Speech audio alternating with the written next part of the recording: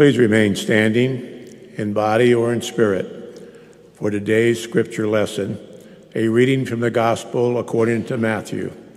Listen for the word of God. Now the 11 disciples went to Galilee, to the mountain to which Jesus had directed them. When they saw him, they worshiped him, but they doubted. And Jesus came and said to them, "All authority in heaven and on earth has been given to me. Go therefore and make disciples of all nations, baptizing them in the name of the Father and the Son and of the Holy Spirit, and teaching them to obey everything that I have commanded you. And remember, I am with you always to the end of the day." This is the word of God for the people of God. Thanks be to God. And please be seated, and thank you so much, Ross, for that wonderful reading of the gospel lesson this morning. And good morning, Christ Church family. What a joy it is to be with you here today, whether you're here in person or joining us online. And I must just acknowledge, choir, you have taken us to church this morning. Amen? My goodness, thank you. Let us join our hearts as we continue in worship this morning in prayer. Loving God, we thank you that you meet us so powerfully in this place every week. And Lord, we thank you for the ways in which you've already made yourself known to us in music and song, in silence and prayer, in invitation and in fellowship, and in your word. Lord, we pray that you would continue to open our minds and our ears, our eyes, our hearts to all that you would continue to offer us today. We gladly receive all that you have for us. Lord, we gratefully meet you and each other in this place.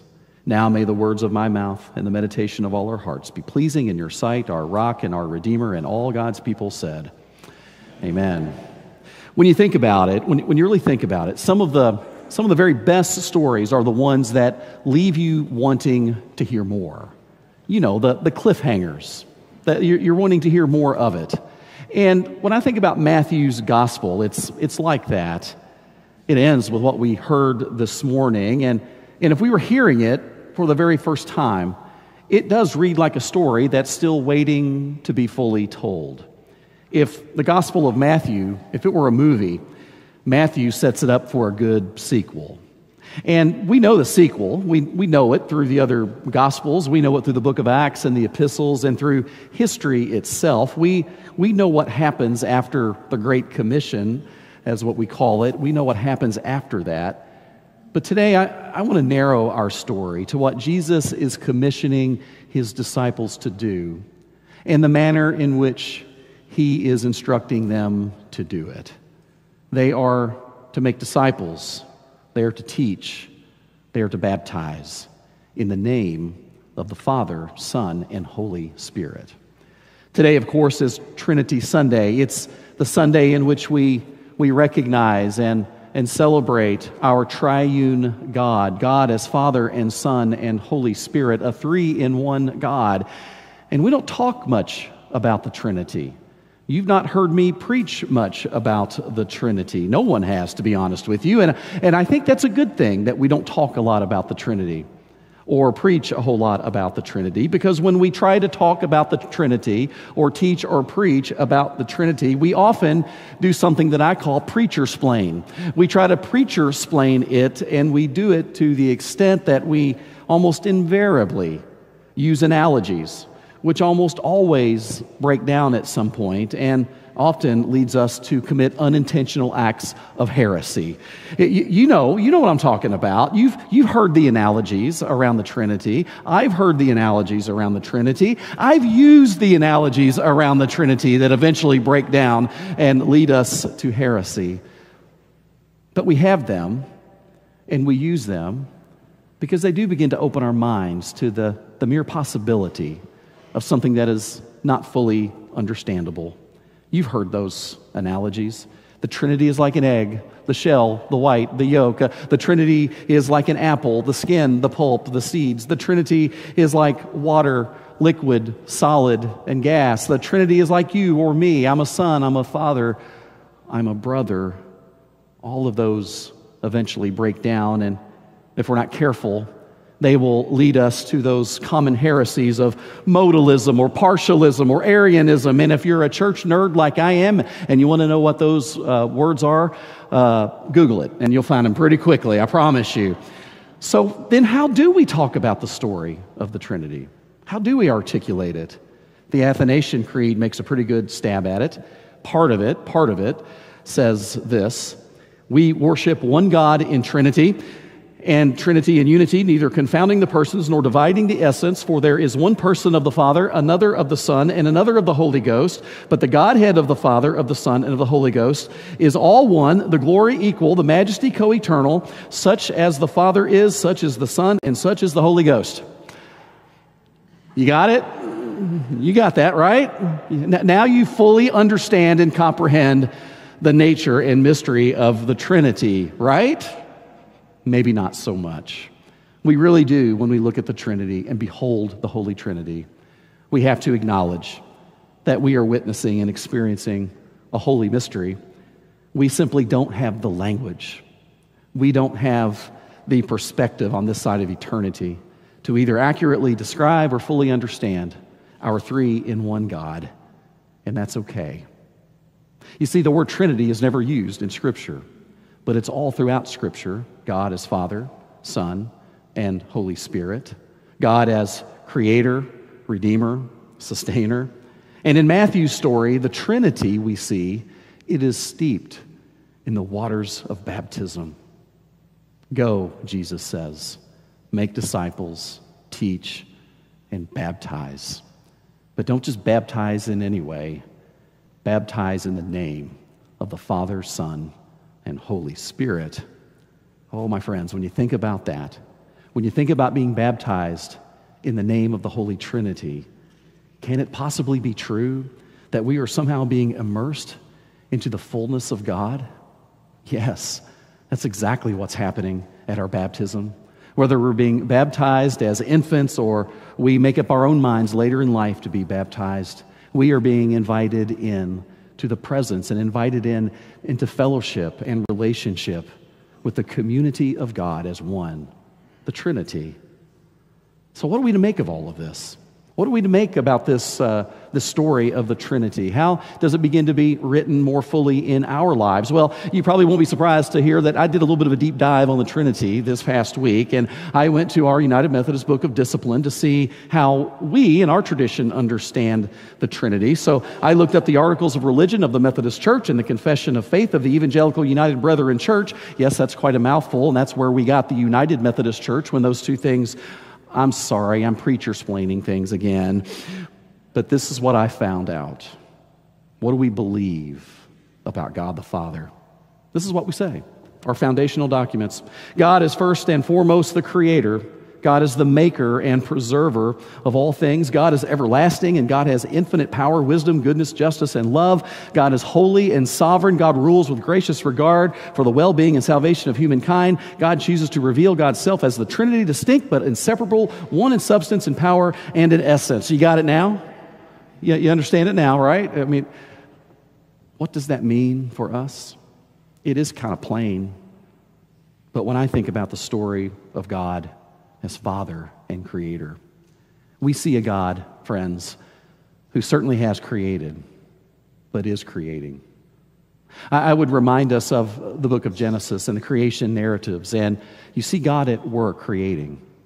God is creating the universe. God is creating the heavens and the earth. And in the narrative, day by day goes on. In 6 days, God is creating the heavens and the earth. And I've often thought of it as if God is the great and ultimate cosmic artist, and God is casting the heavens and the earth, the stars, and at the end of the day, God stands back and says, "Oh, that's good," admiring God's handiwork.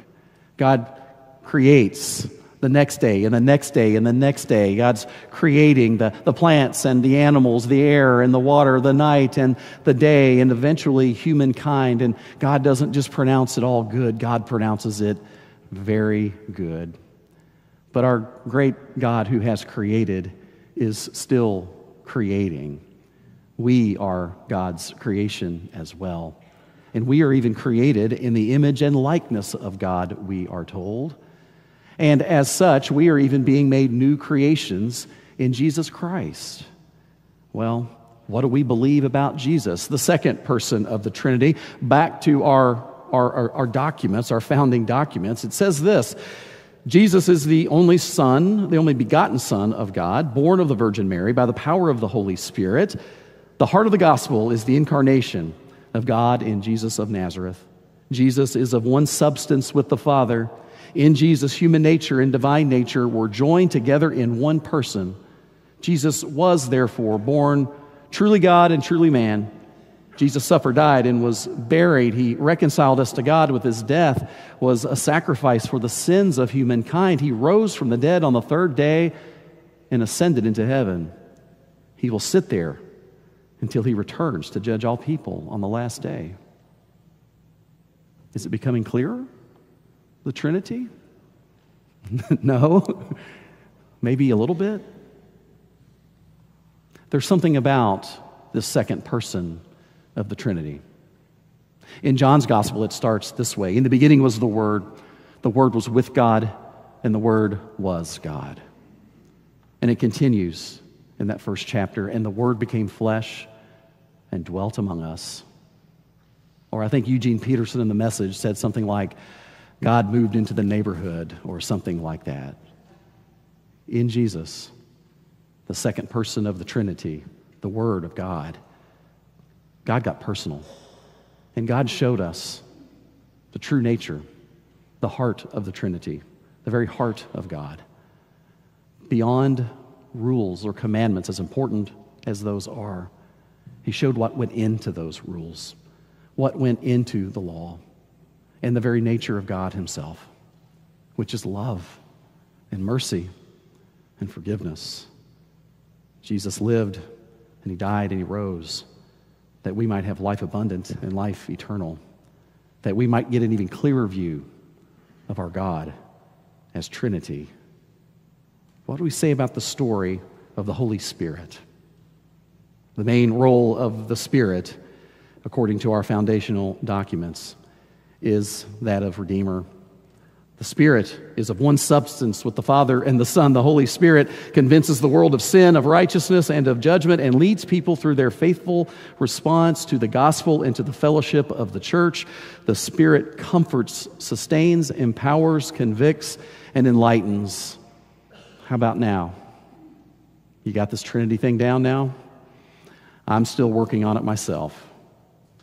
But when we think about the work of the Holy Spirit, after having just celebrated Pentecost last week, but acknowledging that there's always been a Holy Spirit at work, it was just at the day of Pentecost unleashed differently and more fully onto those who were following Jesus and empowered them to share the gospel in such a way that the church was born that day.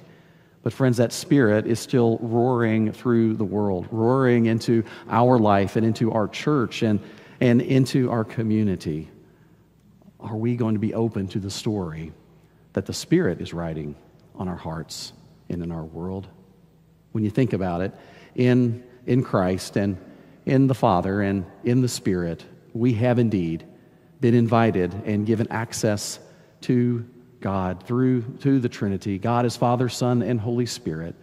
When we hear these words from Jesus today from the gospel lesson that we remember as the Great Commission, we're reminded that we're invited into relationship with God. And if we're created into the image and likeness of God, and we have a three-in-one God who's perfectly in relationship with God's self, that means we are hardwired to be in relationship with God and other people ourselves.